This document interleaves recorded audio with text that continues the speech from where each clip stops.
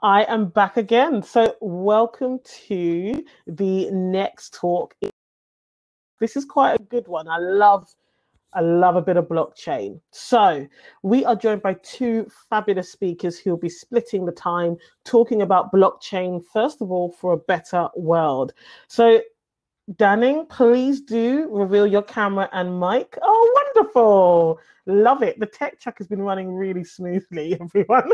Let's not tell the others how good we are in this particular room. Yeah, so good to see you. Thanks very much, Ashanti. Let me just find my speaker. Right. Since the invention in 2008, blockchain has been used for various use cases in the world. The technology is still considered in its infancy, and it has a number of challenges to overcome. However, its advantages have started to shine through. Hi, I'm Dianing Yudono. I'm an engineer at BCG Digital Ventures. Humanitarian efforts have been close to my heart. And as an engineer, I've been interested in blockchain technology recently. Today, I'm going to talk about the intersection of the two and how blockchain applications have helped marginalized communities and many other vulnerable people across the world. However much we hate wars, they still do happen. Millions of people flee from them, and some end up in refugee camps. This is a picture of Zaatari camp in Jordan, housed to tens of thousands of Syrian refugees. The United Nations World Food Programme has been involved with delivering food aid in this camp. In order to deliver the food aid efficiently, World Food Programme built a system called building blocks. The process for refugees to get food is, first and foremost, they need to register with the United Nations of High Commissioners of Refugees, or UNHCR, where they get their biometrics taken, including their iris data and their fingerprints data. And then a virtual wallet is created with $30 entitlement. Once the refugees got virtual wallet with the entitlement, they can go to the shops inside the camp, buy food and other necessities. And at the checkout, they can scan their biometrics. Afterwards, transaction is then recorded in the blockchain, and WFP reimburses the retailer on a regular basis. Building blocks have been supporting more than 100,000 refugees in Jordan, and it's been supporting more than 500,000 refugees in Bangladesh. It's one of the largest scale of blockchain implementation for humanitarian effort, if not the largest. Now let's look at the blockchain technology that building blocks use. Let's look at the proof of concept stage in Pakistan. When they went for public blockchain network, they used the Ethereum network that time, and that network uses proof of work algorithm. And the way it works is the building blocks send the transactions data to the network, and the transactions data are then stored in a pool of pending transactions, the little cloud there on the far left. And miners or special node or computer in the blockchain network will then pick and choose the transactions from the pool and put them in a block. Once a block is created, it's then broadcasted to all of the nodes in the network. And once all of the nodes in the network agree that this block is valid, then the block can be added to the blockchain ledger. Once a block has been added to the ledger, it cannot be changed and it cannot be removed. The way proof of work algorithm works is similar to the way all-you-can-eat buffet works. So you go to the all-you-can-eat buffet, there's a big table there with lots of dishes there, and you can pick and choose the food that you would like to put on your plate. Some of the food can go quicker than other food. Some of the food can just stay forever on the table and no one ever wants them. The same thing happened to the transactions in the proof of work algorithm. Some of the transactions can go very quickly and get added to the ledger, and some of the transactions can stay a bit longer in the pool, or they can stay forever and no miners ever pick them up. On an average day, it takes anywhere between 15 seconds and 5 to 10 minutes to process a transaction. And for this case, the building blocks case, is just too slow. We don't want refugees to stay at the checkout in the shop, in the camp for 10 minutes. This system is just too slow. Therefore, from pilot phase onwards, WFP went for a private blockchain network solution, and they use parity Ethereum for that. This network uses proof of authority algorithm. This algorithm works similar to proof of work algorithm with some differences. The building blocks still send the transactions data into the private network. The transactions data is then put into a queue of pending transactions. So it's not a pool anymore, it's a queue. And a proposer, which is a special node or computer in the network, process the transactions based on the order that they came. First in, first out. The transactions are then put in the block, and the block is then broadcasted to all of the nodes in the network. In this private network, all of the nodes are trusted and authorized. Each of the nodes know each other. For building blocks network, some of the nodes are owned by World Food Programme, and some of them are owned by United Nations Women. Now, once all of the nodes agree that this block is valid, then the block can be added to the blockchain ledger. And once data is added to the blockchain ledger, it cannot be changed and it cannot be removed. The way proof of authority algorithm works is not very easy to say. It's similar to supermarket till. So we put the items on the conveyor belt, and the checkout staff will process the item one by one according to the order that they came. And this process is much faster than the proof of work process. And it finally meets the transaction throughput that the WFP requires. Let's look at the values of blockchain for the refugees. Firstly, the system is optimized. The refugees don't need to go to banks and open bank accounts and do all of the paperwork and administrative tasks. All they need to do is go to the shop, buy food or soap or other necessities, go to the checkout, and scan their biometrics. The system meets the refugees where they are.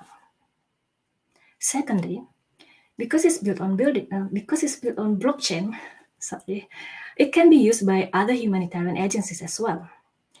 Building blocks is currently used by World Food Programme for delivering the food aid, and the United Nations Women for their cash work program, which is a program to empower women to earn a living and gain economic independence.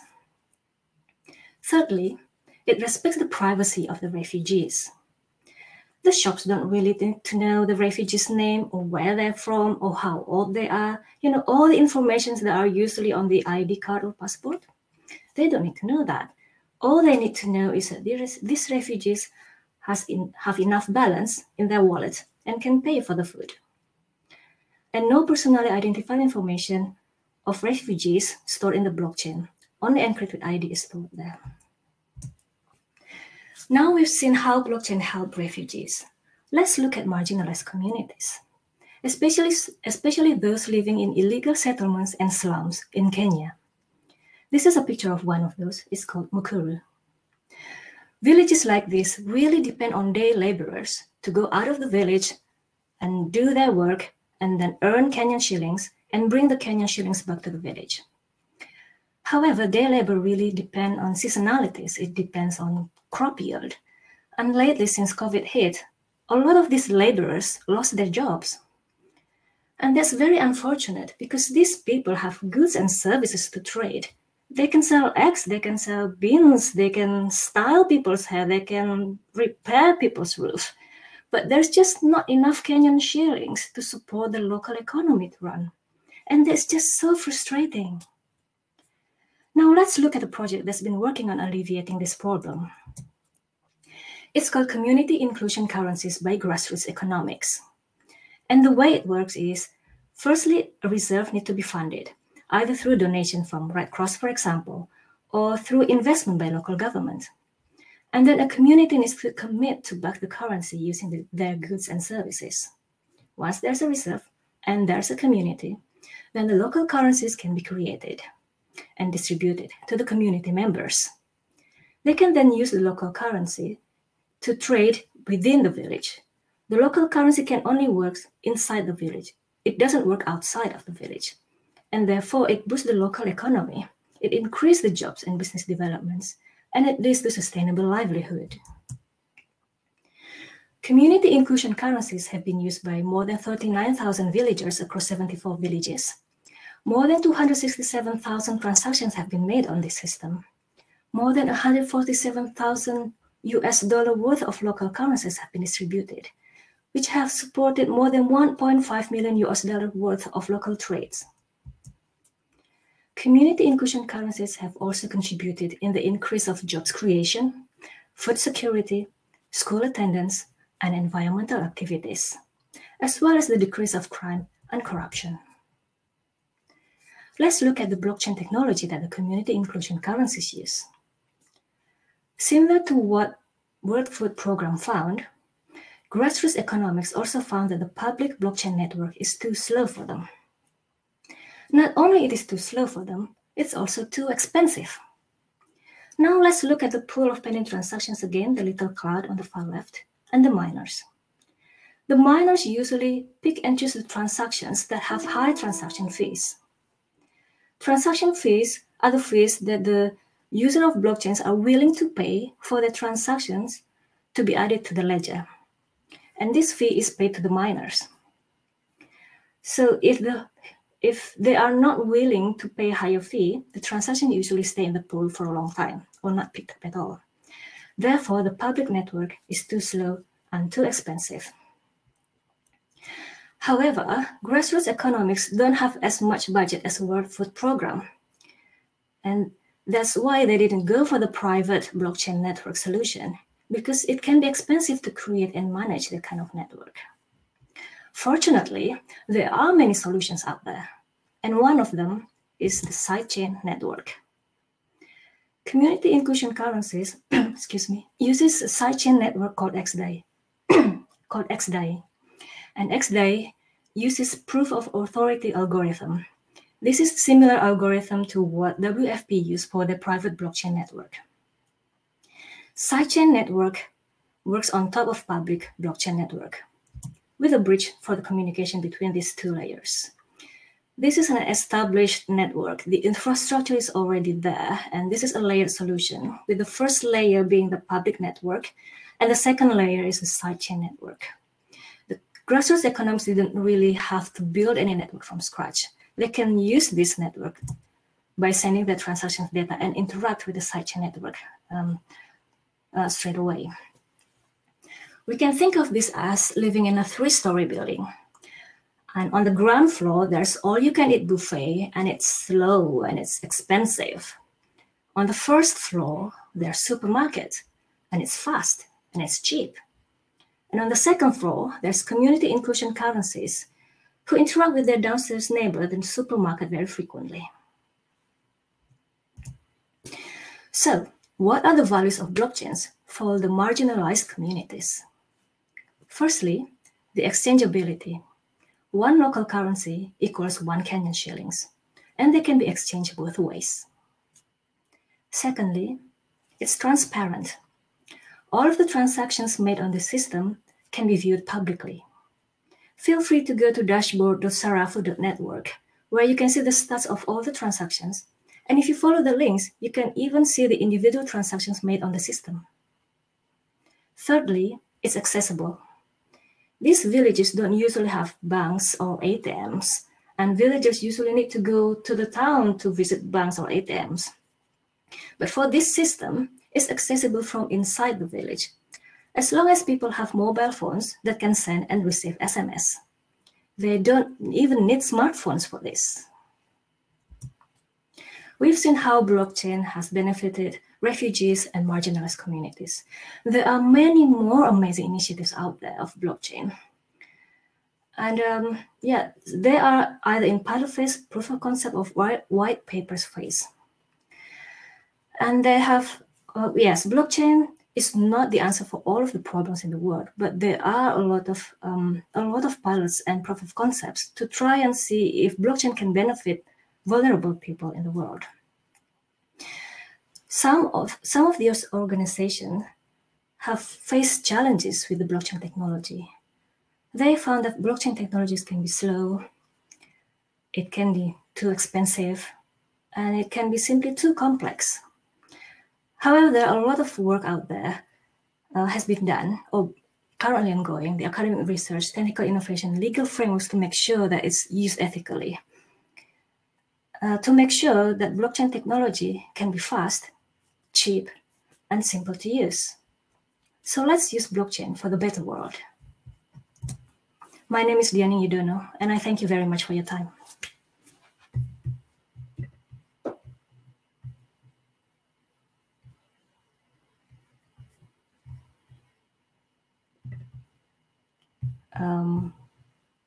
I guess I can answer some questions. Let me just look at the Q&A session.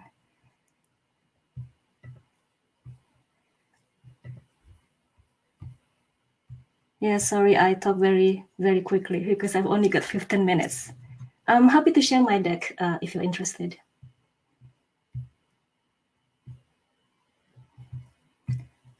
All right, let me see if there's any questions. I don't see any questions so far.